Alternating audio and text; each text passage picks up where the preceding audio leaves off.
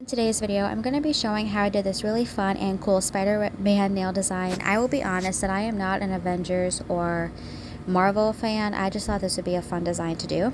So I'm going to start off by attaching some red and blue crystals to what would be the pinky nail.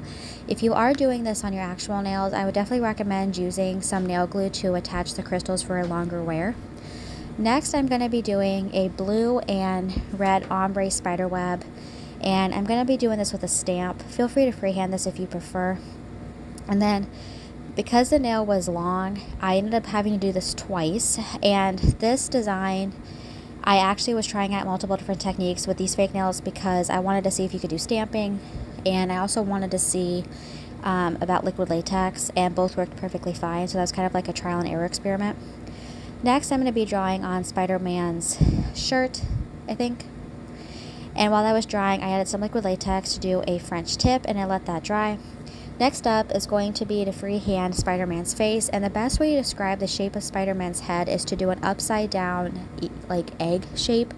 And I will be honest that I was really concerned that I was going to accidentally mess this up, and it turned out really, really good, and I was really, really proud of this. And if you have a hard time freehanding, I would highly recommend making a decal for your dominant hand. And then I'm going to be stamping on a black spider into the middle of his shirt. And then I'm going to be taking black polish and freehanding a spider web on the egg shape here. And this I should have done with acrylic paint because the black polish did start to dry on me, and it did make it a little bit difficult. So I would highly recommend to do this part using acrylic paint. But it worked out perfectly fine. I just took a long time to do this because I wanted this to be as perfect as I could possibly make it.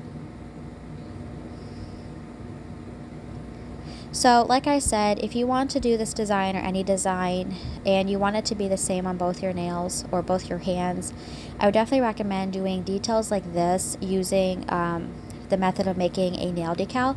That way when you go to do it for your dominant hand, actually, it'll be easy and it'll look pretty much similar to what is on your non-dominant hand. That's usually what I end up doing when I want the same design on both hands and I'm not comfortable freehanding something.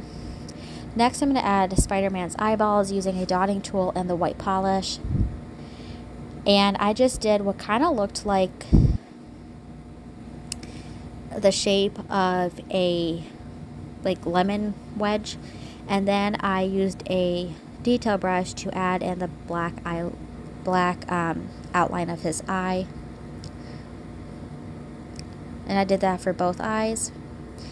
And then I'm just going to do some touch-up, and then I'm going to be doing an ombre French tip using red and blue, and I'm going to be sponging this onto the fake nail. This is where I wanted to see if you could use liquid latex on a fake nail to block off part of the nail. I was curious, and it actually worked really, really well, and I was really surprised by this, and I was actually really happy with that as well because that gives me a lot of opportunities with nail designs that I want to do in the future, and it just peeled off super easily.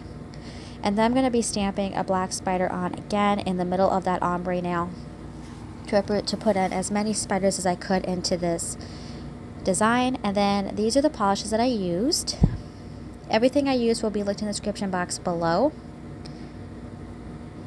And then lastly, I'm just going to go ahead and top coat. Now, for some reason, I did not top coat Spider-Man's head on camera, I don't think. But when you're top coating over a design like this, you really want to float the top coat over it after letting your nail polish dry as long as you possibly can, because that will prevent it from smearing, especially with red.